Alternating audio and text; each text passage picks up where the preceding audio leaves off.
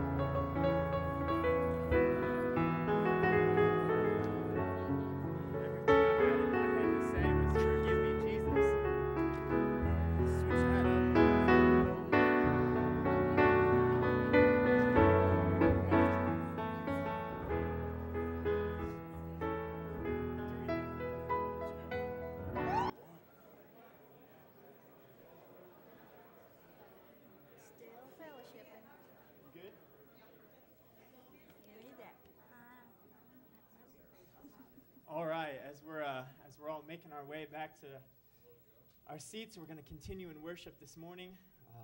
One thing I noticed about the songs that we're singing today, they all have to do with I'm going to give my praise. Whether it's the choir or the songs that we're singing, y'all can remain standing if you want to. If you don't want to, then don't. But I've been reading in this book, probably for the past couple months because I'm a slow reader, about worship and about how it's as people made in the image of God, like we're constantly worshiping. You can't not worship. But the idea of our worship is we aim it. And today, like I really want us to intentionally and very fervently aim our worship, our focus, the efforts of our heart towards the only thing that's worthy of worship this morning. So as we sing this first song, praise the Father, praise the Son, let's aim, let's direct it at that one that's worthy.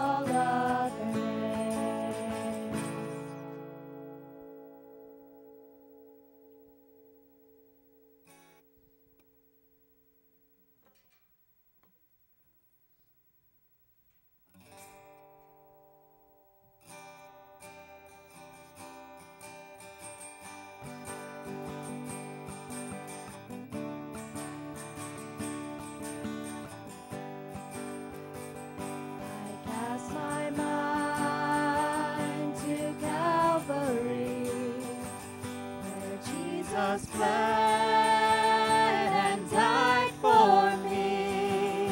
I see his wounds, his hands, his feet. My Savior on that cursed tree.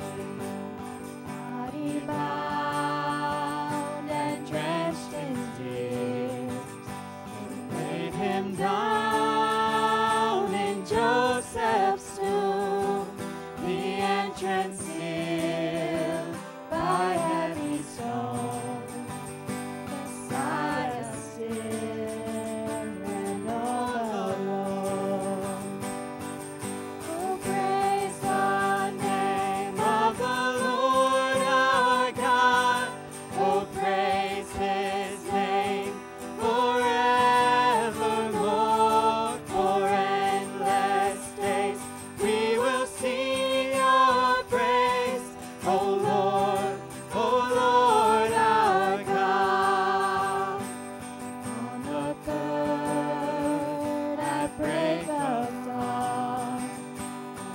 Son of heaven rose again. Oh, trample death, where is your sting? The angels roar for Christ the King. Oh, praise the name of the Lord our God. Oh, praise His name forevermore. For endless days we will sing your praise. Oh Lord our God. In robes of light, Blazing sun shall pierce the night, and I will rise among the saints. my gaze transfixed on Jesus' face. Oh, praise the name of the Lord our God. Oh, praise His name forevermore. For endless days we will sing your praise. Oh Lord our God. Oh Lord our God.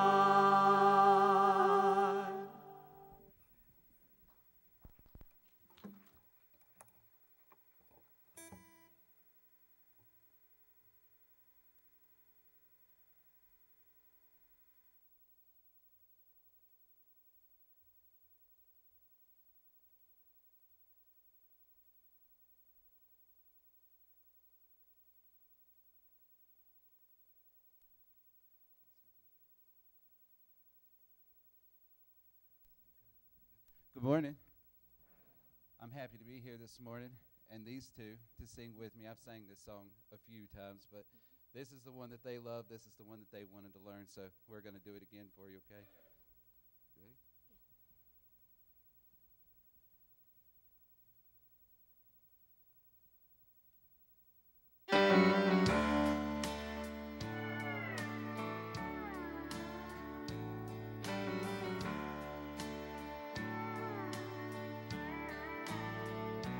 There's a lighthouse on the hillside that overlooks life's sea. When I'm tossed, you know it sends out a light that I might see, a light that shines in darkness. No, will safely lead me home. And if it wasn't for that old lighthouse, my ship would sail no more. Now everybody that lives around us, they say, why don't you tear that old lighthouse down? Big ships, they don't sail by this way anymore. There's no use in that old thing standing round. But then my mind goes back to that stormy night when just in time, thank God I saw the light. It was the light from that old lighthouse, and it still stands up there on the hill. And I thank God for the lighthouse. I owe my life to Him. Jesus is the lighthouse, and from the rocks of sin, He has shone His light around me, and I might clearly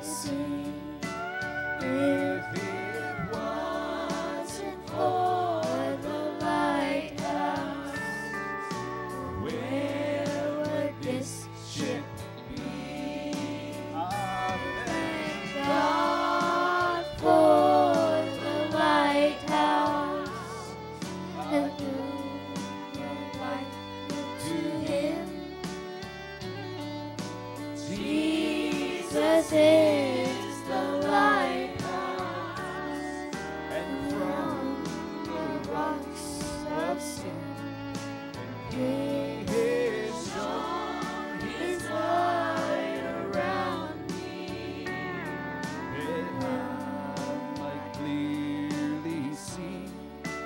If it wasn't for the lighthouse, Where would this ship be? Amen. God bless y'all. Give it up for him.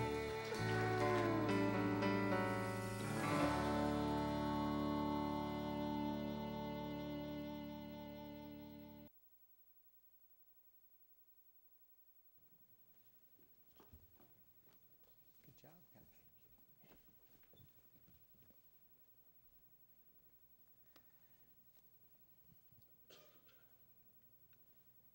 How many of you are planning on coming out to the music this evening? How many of you invited somebody? I understand that this man is one of the better Southern gospel singers around. Rick, if it isn't, Rick's in trouble. No, he'll come from a love offering, and I think that's great. So he'll have the whole service singing to us, and I hope it'll be a blessing to you all. Open your Bibles to Ephesians. Ephesians chapter 6. We're going to continue a series that we started several weeks ago on spiritual warfare, precisely talking about the armor of God. As we were talking about the importance of the armor of God, I mentioned to you several weeks ago that one of the things that's so important that you find in the Scriptures is to be filled with the Spirit of God. Being filled with the Spirit of God is a command in the Scriptures. It's not a suggestion. God expects you to be filled with His person, because when you're filled with His person, you're filled with His power. And today we see the church struggling. We see individual Christians struggling. And the main reason that we struggle is that we are not connected as deeply as we need to be with the Spirit. God is not controlling us. When it talks about being filled with the Spirit, it's talking about the idea of God controlling you, not you controlling you. You have to remember that when you accepted Christ as your Savior, you made a choice to give up your life to allow Him to live His life through you. And I think that's probably a pretty good deal, because He gives you eternal life. And eternal life, again, is living forever. Amen? But it's much more than that. That's a fringe benefit from having eternal life. Eternal life is to have an intimacy with God. And we couldn't have that when we were in our sin still. And I am no longer in my sin. I've been delivered from my sin. If you're a child of God, you've been delivered from your sin as well. We are children of God. And our sin has been washed away by the precious blood of the Lord Jesus Christ. And He remembers our sins no more. It doesn't mean I don't sin. I'm a saint who sins. But the Bible tells us in 1 John, when we do sin, He's faithful and just to forgive us and to cleanse us from all unrighteousness. To restore not so much our sonship, because that can never be changed. We're in His family when we accepted Him, and that can never be changed. But it does affect our fellowship, that intimacy that we want to have with Him. And so we were looking at Ephesians chapter 6 is where you need to go. Verse 10 is where I want to start. It says, "Finally, my brethren, be strong in the Lord and in the power of His might." If you're going to be strong in the Lord, you have to understand that your strength comes from Him. We're in this physical realm, and we have physical issues, physical problems. The cost of sin in this world and in our lives is immense. And so He's talking to children of God, and He says, brethren, I want you to understand something. I want you to be strong in the Lord and in the power of His might. Doesn't that sound good? But how do we do that? Well, He tells us, first of all, why we need to be strong in His power and in His might. In verse 12, "For we do not wrestle against flesh and blood." And that word wrestle carries the idea of hand-to-hand combat. You know, when you have a spiritual issue, a spiritual battle going on in your life, it's not you and everybody else. It's usually just you. And that's why it says that, for we do not wrestle against flesh and blood. It's one-on-one as we wrestle against, and look what we wrestle against principalities, against powers, against the rulers of the darkness of this age, against spiritual hosts of wickedness in the heavenly places. Our enemy is not earthly. Our enemy is heavenly. He wants to destroy you. He wants to destroy the church, because we were made in the image of God. What a blessing that is, amen? To be made in the image of God, and we give glory to God. And Satan doesn't want that because he wants all the glory for himself. And the Bible tells us so precisely that we have three enemies: the world, the flesh, and what's the last one? The devil. But in our society today, we don't really think of the spiritual realm as being real. We're talking about that on Wednesday nights. You're all welcome to come out to that. But we think that, the spiritual realm isn't that real. But if you read through the Scriptures, especially the Gospels, there was a lot of demon activity that Christ was involved in, casting out demons. They're still here today, and they're still powerful today, and they seek to destroy us. And we need to make sure that we are using the power of His might to do battle against these evil things that come our way. And that's important to do. That's who we fight against. That's who we wrestle against. But I want you to scoot back up. I don't have it here, but look at verse 11. Verse 11. Put on the whole armor of God, that you may be able to stand against the wiles of the devil. One of the things that we don't do as children of God, we don't put on the whole armor of God. We'll get to that verse in a minute. We don't put on the whole armor of God. Mostly, we don't put on any of the armor of God. We just get up in the morning and we go about our life, and we haven't even thought about being filled with the Spirit. We haven't even looked at the Word of God. Many times we haven't prayed. We haven't thought about God because we're so involved in our own life. That's a wile of the devil, a trick of Satan to get your mind totally on you and totally off of Him whom our power comes from and through. And that's why it says here in verse 11, put on the whole armor of God. Who has to put it on? You have to put it on. I have to put it on. He's not going to put it on for us. This idea of let go and let God is not biblical. We think that God's going to do everything. I'm here to tell you, God has done so many great things for us. Amen? But you are required to put on. He has supplied it to you. Now He says, put it on. Put on the whole armor of God. For what purpose?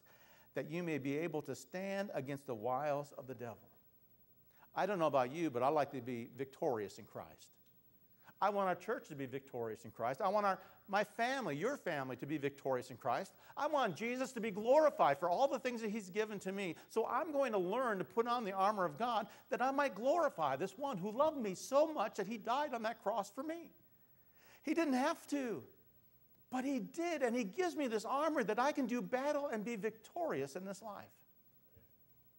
Then why don't we put it on? Well, it's because we don't know what it is many times. And so take up the whole armor of God. Have you done that? Well, we talked about last time we were together. It talked about verse 14. Stand therefore, having girded your waist with truth. With truth. What is the belt of truth? We talked about it. You probably don't remember because we talked about it 2 weeks ago, and you probably don't remember that at all. Matter of fact, on Monday, you probably don't remember what I preached on Sunday. Scary thing about it, this happens to me sometimes, But I want you to understand, the belt of truth is mentioned first because it's the most important, in a sense. Truth. The truth that we find in God's Word, but the truth that we find in the person of Christ. His Word is truth, and He is truth. And so when we think about putting on the belt of truth, we have to be totally committed to the Lord. Let's just stop there for a minute, kind of review. Are you totally committed to the Lord? That's a word we don't use in our society much today, commitment. Commitment. We see it in marriages in our country today. Our families are falling apart. Commitment. People are not committed to their families. They're not committed to their church. Many people aren't committed to hardly anything. So let me just ask you a very simple question as a child of God. Are you committed to Jesus? Are you committed to His truth? I hope that you are. Because it refers really to the idea of having a life that's built upon the faithfulness of the Word of God and to the God of the Word. Would you say that describes you? Are you committed to the Word of God, the truth of God, and to the person of God? Because that's the first thing that you put on every day. Well, how do you do that? We talked about that last time. You spend some time in the Word of God. God gave you this Word for a purpose, didn't He? You think about how God has preserved His Word. how over the centuries it's been hated and maligned and burned and tossed away. But we still have it today for the purpose of giving us what we need to be victorious in Christ. It is God's truth for you. It is God's truth for me. And it's amazing to me how many Christians don't spend any time with it at all. And if you don't spend any time with it all, you can't put on the belt of truth. You can't gird it on because you don't know what the truth is. You have to spend time in the Scriptures. You have to spend time in the Word of God. Otherwise, the rest of the armor is absolutely useless. If you're not putting on the truth of God and committing yourself to His Word and His person, you're not going to put on the other aspects of the armor of God as well. And that's why we get blasted right out of the water. We're not prepared. We're not prepared for the war that we're involved in. It says that we don't wrestle against flesh and blood, but against powers and principalities, the rulers of the darkness of this world, spiritual wickedness in high places. Man, I can't fight those things by myself, but God can. He's given me the victory. I just have to put it on. And when I have the armor of God on, I'm going to be successful as a Christian. I'm going to be successful as a member of my church. I'll be successful as a Christian family because I'm learning it for myself. I teach it to my wife or my husband, and I teach it to my children that they might be successful as well. That's important to get that. That's the first aspect that we talked about, having girded your waist with truth. That was a typo, but you know there's a lot of truth in that. Buckle up, boys. We're going somewhere. Then it says, having put on the breastplate of righteousness. The breastplate of righteousness is an interesting thing. The breastplate of righteousness really just covered your innards, your heart, your liver, your lungs, your vital organs. And by the way, there was nothing on the back. It was open. Because a Roman soldier was not running away. He stood and looked his foe in the face. We talk about the shoes, the gospel of peace later on, and we'll talk more about that. But God didn't call us to be cowards. God called us to be strong in His might. Whose might? Not mine. I don't have any, but His might. And so the breastplate was made of hammered steel, put together, hammered metal to protect me, or protect a Roman soldier. We'll talk about me in a minute. From the arrows and the swords and the spears that would come his way. Because back in those days, if you got a wound in your chest that affected one of your vital organs that didn't have antibiotics and things like that, you were probably liable to die. Because that was the main part of what kept you alive. And so the spiritual significance of it, that he tells Tim to put on the breastplate of righteousness, to remember that it covers my heart, but it also covers my bowels. And that's important to look at because it talks about that. Look in Philippians chapter 1, verse 8. It's on the screen. You don't need to turn there. It says, "For God is my record, how greatly I long after you all in the bowels of Jesus Christ." Now, we don't use that word much today, do we? Unless you go to the doctor, something like that. But look at the New King James, and that's the verse that's quoted right underneath that. "For God is my witness, how greatly I long for you all with the affection of Jesus Christ." The ancient world thought that your emotions and feelings were centered in your innards, in your bowels, in the lower part. And your heart was the area that kept your mind and kept your will. And so those are important things, your mind and your will and your emotions. And so when it talks about the bowels in the King James, it's talking about affection. It's talking about that aspect of your emotions. It says in Philippians 2:1, "If there be anything, or if there be therefore any consolation in Christ, any comfort of love, if any fellowship of the Spirit, if any bowels of mercy," and the King James says, "if any affection and mercy." Kind of puts it up to where we are today just a little bit. Colossians 3:12, "Put on therefore as the elect of God." What's an elect of God, by the way? How many of you elect of God? Hey, if you're born again, you're an elect of God. You're chosen. That's what the word means. You're chosen by God. That's a good thing, isn't it? Bowels of mercy, tender humbleness of mind, meekness, long-suffering. Bowels, again, is the idea of tender mercies. It's the idea of emotions. And so the two areas of life, and this is important to get, the two areas of life, and people miss this all the time, The two areas of life where Satan frequently attacks the people of God are in their minds and in their emotions. And the breastplate covered the heart and covered the bowels where they thought those things were harbored. So God gives us armor to protect our minds and our emotions. And that's important because that's where Satan attacks us. And he's good at that. Satan will fill our minds with false doctrines and false emotions. Have you ever had that happen? You think somebody doesn't like you in church and you don't want to go back to church anymore. Where do you think that comes from? You know, if you have something against somebody, what should you do? Or you think somebody has something against you, why don't you go talk to them? Heaven forbid we do that. We just don't do that. We just get mad and go someplace else. We shouldn't do that. That's one of the wiles of the devil. Because we haven't put on the breastplate of righteousness. And he's allowing our emotions to be deceived. But also, if you're not in the Scriptures, and that's why the belt of truth was first, it's so easy for him to send you false doctrine. It's amazing how many times I've talked to people over the years about different aspects of theology, different aspects of doctrine, and they're over here in right field where there's not many balls get hit, you know. And I asked them, why do you believe that? And the reason they believe that is because they were taught it by somebody. But I'm here to tell you, I don't care who's teaching or who's preaching. You go back to the Word of God. The Word of God is your truth. The person of God is the truth. Not me. Not the teacher. It's God. It's the truth. You need to go back to the Word of God and see, is that what that person is saying and teaching? Does that match the Word of God? But to be able to do that, you have to know the Word of God. Amen? Hello? Yeah, that's exactly right. You have to know it.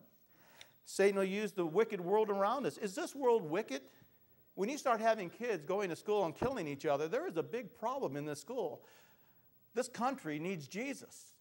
You can't take morality out of everything and expect everything to be okay. The kids have no hope. Life means nothing. And those people's lives mean nothing. And we can't see what the problem is. It's amazing to me. Again, Satan will use this wicked world that's around us to tempt us with wrong thoughts and wrong emotions. And that's exactly what we see these young men doing. It's sad. It's really sad. And he fights against us in many ways. One of the ways that I think he does, and I wrote it down here so I wouldn't forget it, Satan wants to strip the truth from our minds. And by stripping the truth from our minds, he begins to fill it with his own perverted ideas. Or sometimes your own perverted ideas, what you think is right. It's not about what you think, it's about what he says that makes it right. You follow what he says. Now, you might think something, but it needs to match up to the Scripture. It needs to match up to the Word of God. Because I'm committed to the Word of God, right? You're committed to the Word of God. And you're also committed to the God of the Word. Is that true? So whatever comes into my life, everything has to match that. And my priorities has to match the Word of God.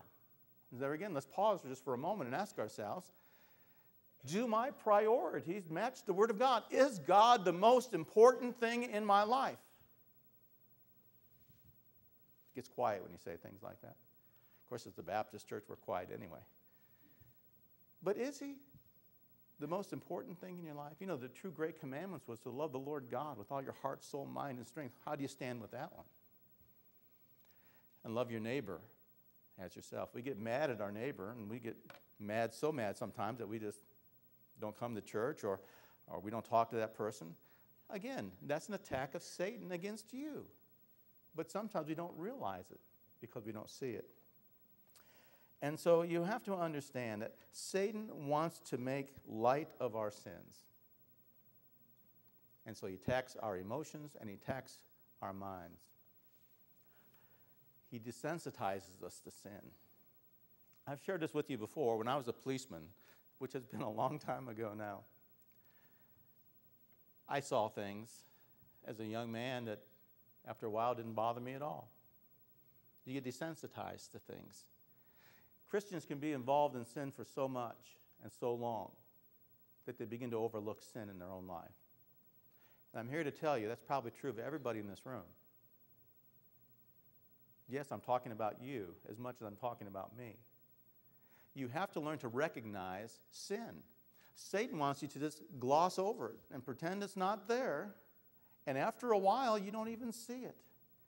I always think when we have communion, how many times that we have to partake of it in a way that is pleasing to Him, to do it in the right way.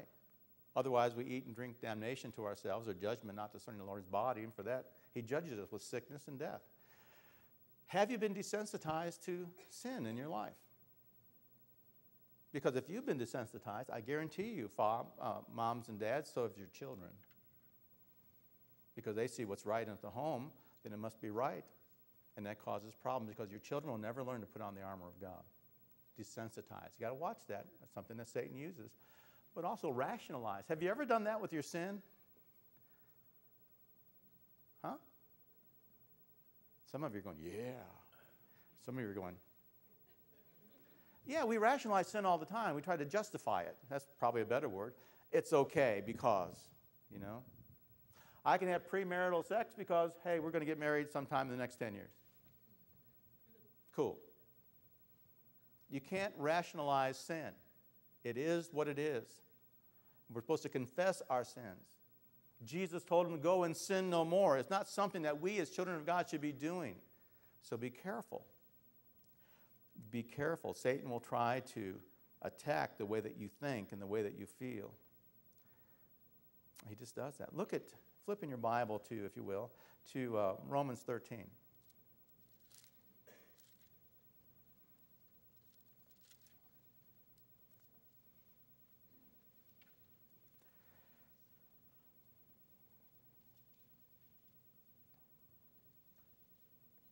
Verse 11, and we'll read a couple verses there. It's on page 1306 in my Bible. And none of you have one, I'm sure, like mine. So it's maybe not even in that area. Okay, so you're better off just looking in your table of contents. You got it? Romans 13, let's start at verse 11. It says, "And do this knowing the time, that now it is high time to wake out of sleep, for now our salvation is nearer than when we first believed. The night is far spent, the day is at hand. Therefore let us cast off the works of darkness, and let us put on the armor of light." Who has to throw off the darkness, the works of darkness? And that's sin. Who has to do that? We do. And who has to put on the armor of light? We do. And let us put on the armor of light. Let us walk properly as in the day, not in revelry or drunkenness, not in lewdness and lust, not in strife and envy, but put on the Lord Jesus Christ and make no provision for the flesh to fulfill its lust. We're to be different. We're called to be different. We are Christians. We bear His name for a purpose. And when people see you and people see me, they need to see Jesus. Amen? So what do they see when they see you? The people at work, your family. Do they see somebody who's dedicated to the truth of God? Do they see somebody who's dedicated to the glory of God? Do they see a person who's committed? And if they see somebody who's committed, I guess the question would be, what are they committed to?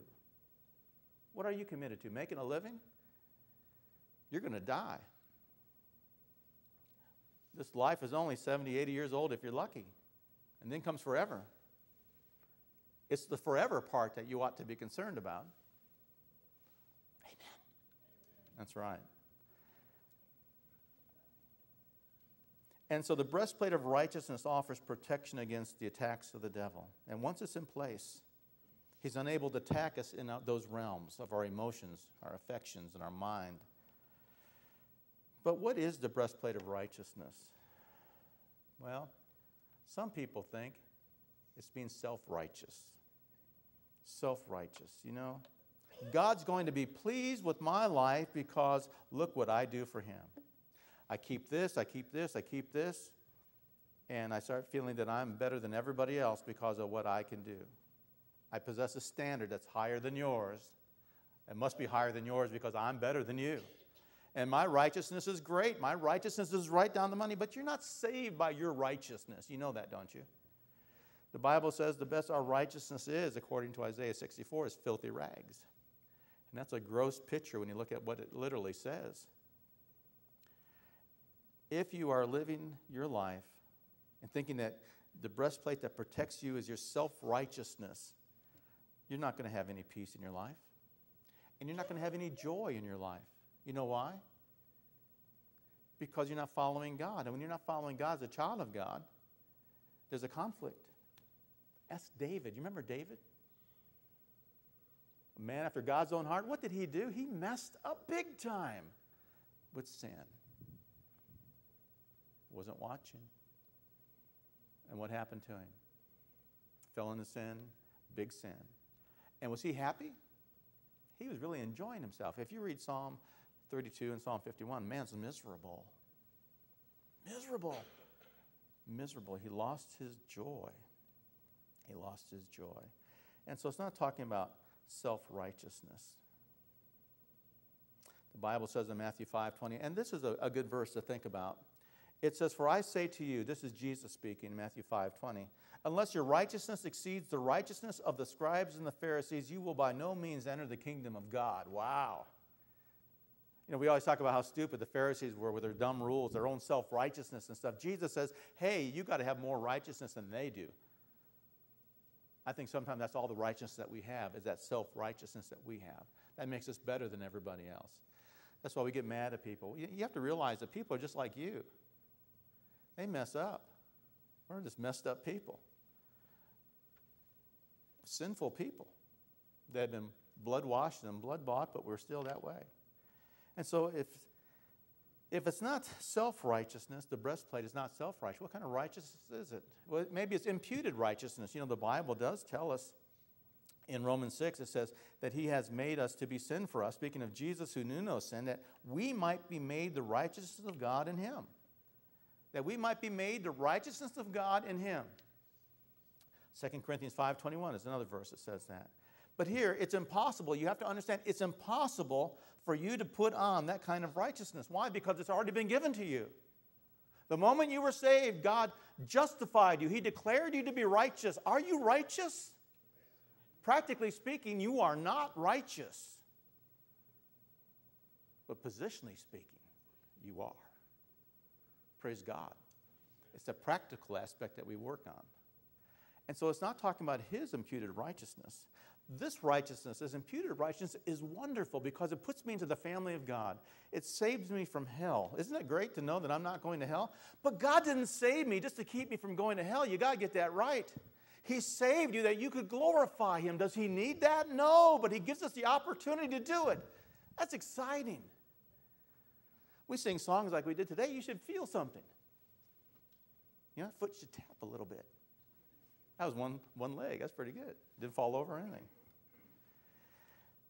But this imputed righteousness that he gives to us does not protect us from the attacks of the enemy. It's there, but it doesn't protect us from the attacks of the enemy. So what is it? Well, it's very simple. It's practical righteousness. The breastplate of righteousness is a life that's lived in simple obedience to the Word of God. Is that simple? That's all it is. It's a life that's lived in simple obedience to the Word of God. I learn every day of my life to walk my life in a way that glorifies him, a way that follows the Scriptures, in a way that allows him to control me.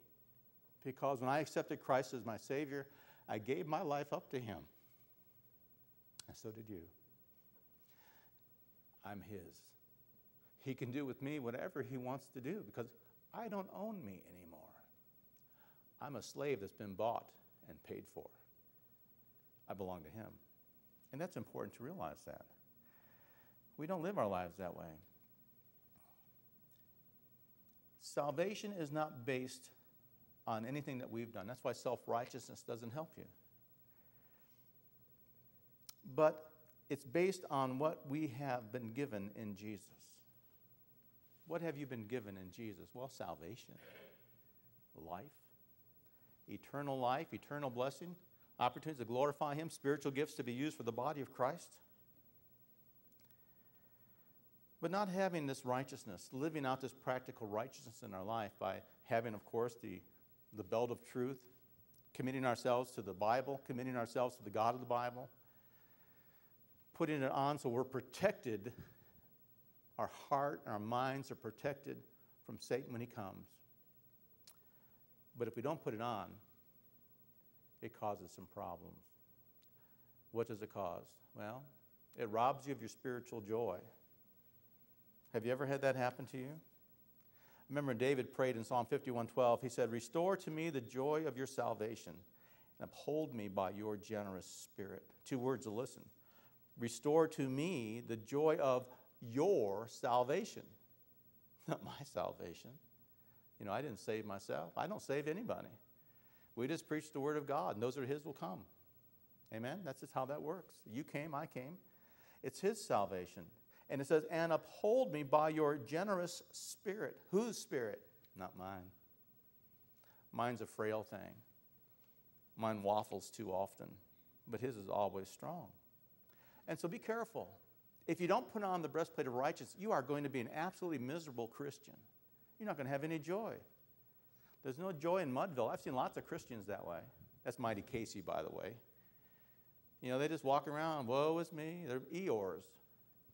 That resembles me sometimes. I'll be the first to admit that. But be careful.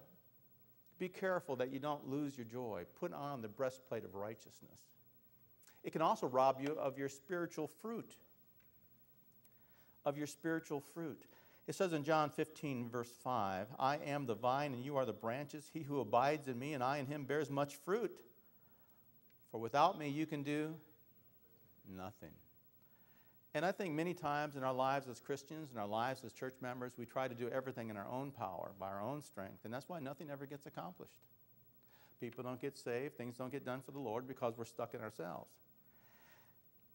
Jesus is the vine, and we are in him. And we are to abide in him, and he will abide in us. That's the idea of being spirit-filled. And it says that we will bear much fruit.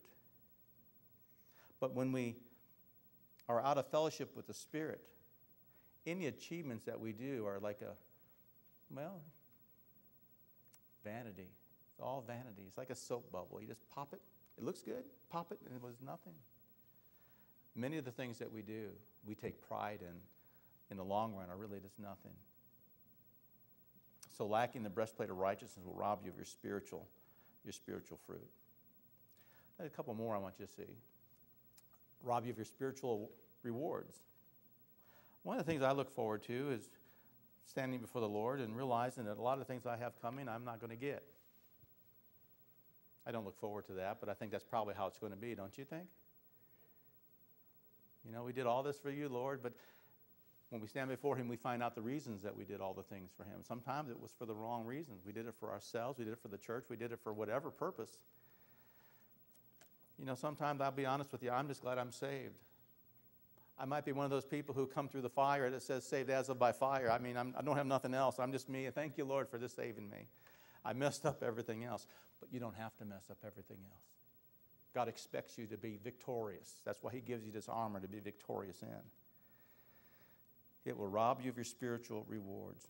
Without being holy, without holding on to the truth of God's word, without being obedience to his righteousness and his word, nothing that you do is going to be pleasing to the Lord. You're going to lose it all. It's amazing today how many people don't even know what your spiritual gifts are. God gives you spiritual gifts for the purpose of glorifying him. If you can't glorify him, all those rewards that you could have by using that gift is going to be a little soap bubble that gets popped and it's gone. It's not going to be yours. Let me give you one more. When you lack putting on the breastplate of righteousness, you dishonor God. I think we could stop right there, don't you think? To dishonor God, is that something that you want to do, is dishonor this one who loved you and came to the earth and died upon that cross and took upon himself your sins and your punishment, your hell? He did that for you because he loved you. Do you want to dishonor this one? But we live that way, amen? Why? We don't have on the breastplate of righteousness. And we bring reproach to the name of the Lord and his glory. How do we do that? Well, you know, when you live your life differently than you're in church, you know, when you're in church, everybody's good, holy, aren't we? We dress good, we look good, we smell good. Some of us do. I mean, you think about that. You know, you do that. But when you go out into the world and you live different, you act different, and, you know, people ask you questions that you don't have answers for, you bring reproach to the name and the glory of God. That's why people say, I won't want to come to that church because there's nothing there but hypocrites. That's the idea. That's the type of life you'll have if you don't put on the breastplate of righteousness. How about you? Have you put it on? 2 Corinthians tells us, casting down arguments and every high thing that exalts itself above the knowledge of God, bringing every thought into captivity to the obedience of Christ. What that is saying, everything that I do, everything I think is going to be for the glory of God. Is that you? That's the bare minimum. That's Christianity 101. That's what God expects from us. And so when we have on the breastplate of righteousness, we are going to live lives that are clean and pure and bring glory to God. And isn't that what we want to do? I had Scott pose for me in the armor of God. And you can't really see that, but it says, cool.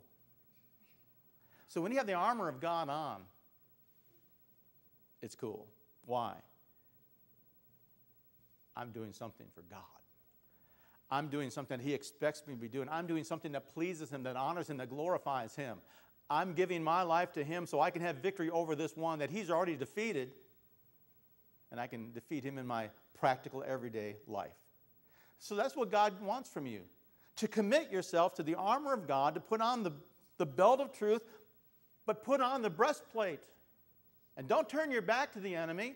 Know the Word of God and look him right in the eye and say, I'm not moving back.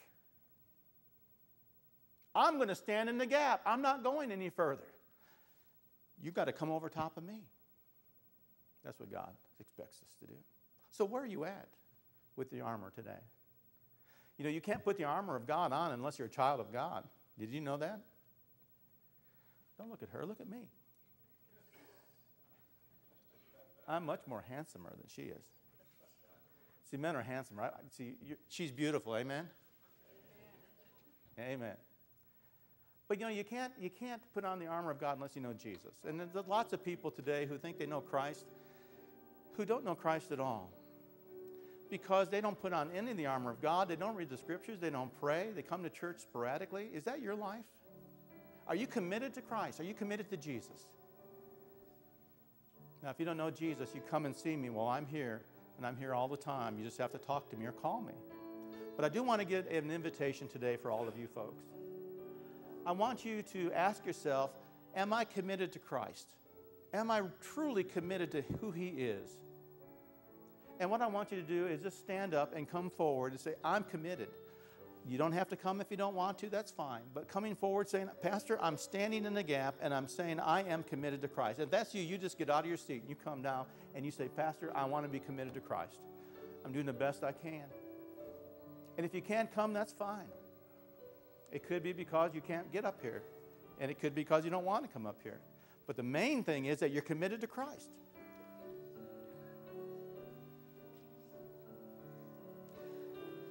I get lonely up here by myself, so I thought y'all come visit me.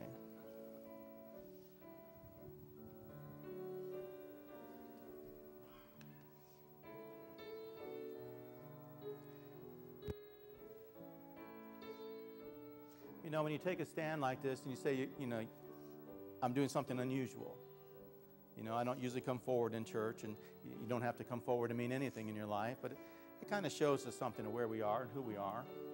So I want to ask you to commit yourself to being committed to Him. So easy to do. He did the hard work, right? And now all He requires us to do is put on the armor of God to glorify Him and allow Him to shine through us. And that's what I ask you to do. Shine for Him. Let's pray together. Father God, we thank You so much for all the blessings that we have in Christ. And Father, as we learn to put on the armor of God, we're going to be awesome. We're going to be people that are different, people that are a blessing not just to You, but to ourselves and to our church and to our families. Father God, we want to be victorious in Christ. We want to put Satan on the run. The Bible says if we resist him, he will flee from us. Teach us how to resist him, Father God. Help us to put on the armor. Help us to know what it is that You might receive glory from our lives. You saved us for a purpose. Help that purpose, Father, be to glorify You. Father, there'd be somebody here this morning that's not saved. I pray, God, that they would come and see me and talk to me about that truth. I'd love to talk to them about it. For weeks, I remember when I was first thinking about salvation, I couldn't come forward to talk to anybody because I was too backwards. But Lord, when I did, it made a difference. So Lord, speak to that heart. We don't save anybody. Lord, you do through your word. And I just pray that that soul would be touched. Lord, we love you. We thank you for the day that you've given to us today. We look forward to tonight and the music that we're going to have. This is an opportunity to sit back and to listen. We serve a musical God. And every once in a while, it's just good to sit down and listen to music. So, Lord, touch our hearts today by how you made us. We praise you, O Lord, for the blessings of life. We thank you so much for your Son. I thank you for these dear people. Glorify yourself, Father, in us, that people might see Jesus in each one of us as we pass through this world. Help us pass through this world, making a difference in this one, as we look forward to glorifying you in the next. In Christ's name we pray. Amen.